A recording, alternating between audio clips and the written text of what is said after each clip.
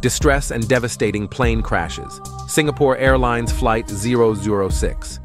Tragically, on October 31, 2000, Singapore Airlines Flight 006, a Boeing 747-400 aircraft, was involved in an accident. With a layover in Taipei, Taiwan, the flight was supposed to take off from Singapore and land in Los Angeles. Unfortunately, the plane took off from the wrong runway, one that was closed due to construction at Taipei's Chiang Kai-shek International Airport. This caused the plane to crash into some construction gear, shatter, and eventually catch fire. Tragically, 4 passengers were killed and numerous others injured. After reviewing the incident report, it was determined that the crew had been misinformed about the closed runway and had mistakenly identified the wrong runway while doing the takeoff roll. May they rest in peace.